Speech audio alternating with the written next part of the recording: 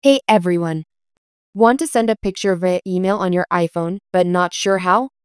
Whether it's a work document, a special memory, or something fun, I'll show you 2 easy ways to attach and send pictures through email on your iPhone.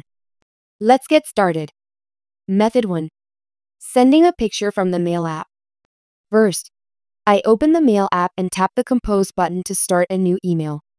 Next, I type in the recipient's email address, then add a subject and write my message. Now, I tap the email body to bring up the options menu. So this type of menu will appear. Now we need insert photo or video option, so that click on the greater than a button. Again, click on the same button till the insert photo or video option available and tap on it so your Mail app will access the photo library like this. Now find a picture or video. You can see here pictures by tapping on photos as well as albums by tapping on collections. I choose the picture I want to send and tap on the Done button. The image is now attached to my email. So the email body will look like this. Now finally, I tap Send button arrow, and that's it. My email with the attached picture is on its way. Method 2.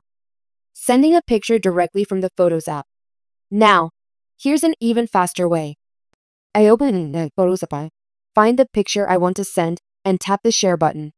Then, I select Mail, and it automatically opens a new email with the photo already attached.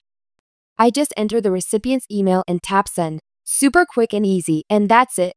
Now you know 2 easy ways to send pictures through email on your iPhone. If this video helped, don't forget to like, subscribe, and hit the bell icon for more iPhone tips. Thanks for watching, and I'll see you in the next one.